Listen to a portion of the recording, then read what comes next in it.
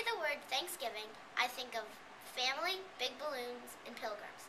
The reason I think of family is because lots of people and lots of families get together to celebrate while having a nice feast.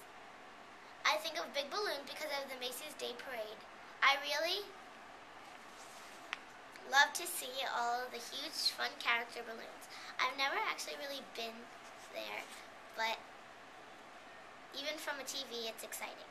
I also think of the pilgrims. I do this because I remember when the Indians first taught the pilgrims to harvest and hunt.